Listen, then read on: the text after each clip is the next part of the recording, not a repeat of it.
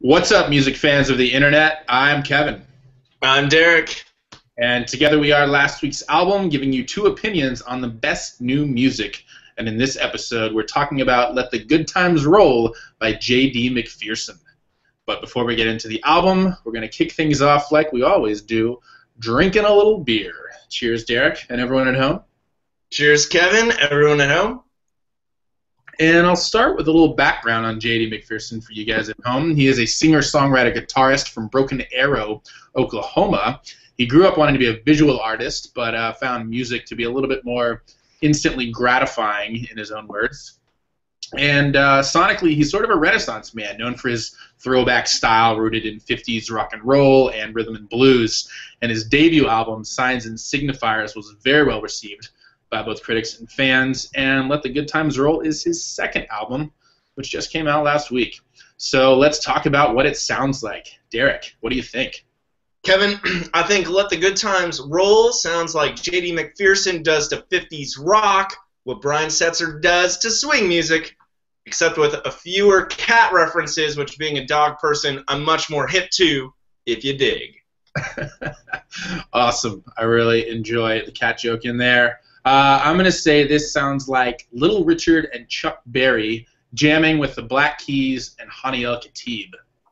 So all that together should give you a good idea what it sounds like. Let's talk about key tracks. Yeah. What are you picking? I'm going with It Shook Me Up. All right. I'm going to go with You Must Have Met Little Caroline. I say that because there's a question mark on the end of it. But Derek, why don't you start us off with It Shook Me Up? It comes before mine anyway. It's number 5 on the album. Track 5, you're correct. This one features a prominent pounding piano riff a la Jerry Lee Lewis with a lot less cousin loving. There's a boogieing bass guitar riff, snare-heavy drum beat. There's a brief but really cool drum solo towards the end.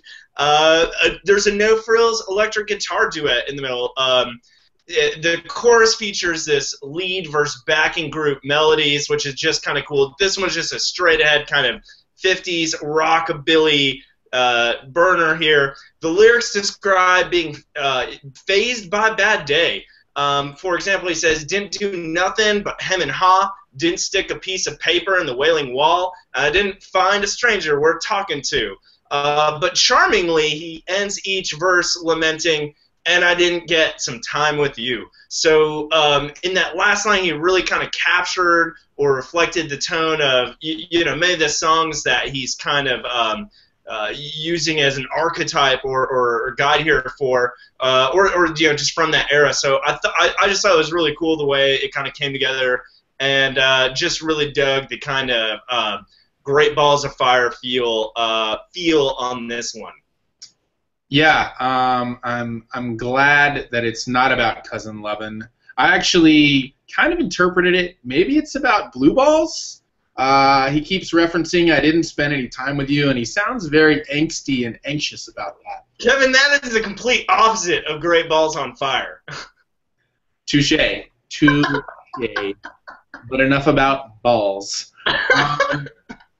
Let's jump to my key track, number 8 on the album, called You Must Have Met Little Caroline. And it has these really spooky, echoey vibes, twangy guitar, snapping drums, howling vocals, thumping bass, this sort of experimental, out-of-tune piano solo. And I really like it because he puts his modern take on this sort of 50s rockabilly and takes it to the next level, combining sort of classic bass and drums with more postmodern guitar and piano, plus this thick and smoky overall production that sort of channels Caroline's ominous vibe into the whole track itself. So definitely check out It Shook Me Up and You Must Have Met Little Caroline. And let's talk about best lyrics. Derek, what are you picking? I'm taking one from It Shook Me Up, and I think this might echo to your interpretation of the lyrics here. He says, well, I didn't find a penny with the good side up, didn't dump a little sugar in my cup, got a murderous secret to own up to, and I didn't get some time with you. Just really dug it. Yeah, that is a good one. I'm choosing one simple line from the track Bossy, where he says, "Did you win a black ribbon for breaking hearts?" And I really dug it because I feel like his predecessors and the artist that he sort of draws upon would have wrote that same line but said blue ribbon, and he really brings it into today's sort of darker, edgier times by simply saying black ribbon, and it really captures his sort of modern revival style in one little line. So check out those lyrics. And overall rating, Derek, what are you giving Let the Good Times Roll? I'm giving it a 4 out of 5, but I'm kicking a question right back to you. So you're saying he's just saying everything else that everyone's been thinking but not been saying for like 60 years? I digress. 4 out of 5. I thought it was very refreshing to hear these early rock and roll sounds reimagined this way. Very intricately crafted bridge builder, which we didn't even talk about. The only ballad on the song, if you will, written with Dan Auerbach, which I believe was the source of your Black Keys reference in the Sounds Like. I really dug that one, which I'm even describing kind of as a key track because there was just 50s doo-wop swang beat, and then it just there's a lumbering, distorted, deep, dark guitar blast towards the end, which it was fantastic. Bad, and take this with a grain of salt, maybe slightly lacking in overall cohesion, but I mean that's tough to expect that only because it's he's really focusing on kind of recreating these sounds and not necessarily a whole album. So I'm giving it really a strong 4. It could be misconstrued as a 5 potentially, but 4 for the books. All right, well, make no mistake about this. I'm giving it a 5 out of 5. I think it's great in its retro attention to detail, but where McPherson really shines, it sort of outshines his contemporaries, is he puts his own take on that era. Sure, there's the straightforward tracks like Let the Good Times Roll, Mother of Lies, everybody's talking about the All-American, but there's also the sludgy bridge on Bridge Builder, which Derek just mentioned. There's a really clever modern lyrical take on It's All Over But the Shouting, and It Shook Me Up.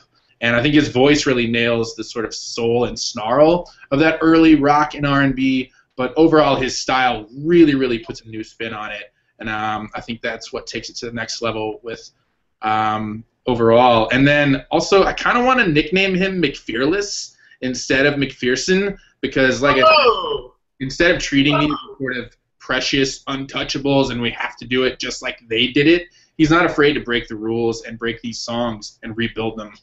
Just from scratch. So there you have it, guys. A 5 out of 5 from myself, a 4 out of 5 from Derek. So definitely check out Let the Good Times Roll by J.D. McPherson. And don't forget to subscribe to us here on last week's album, where we're giving you 2 opinions on the best new music. As always, I'm Kevin. Reverend Derek. And we'll see you next time, guys.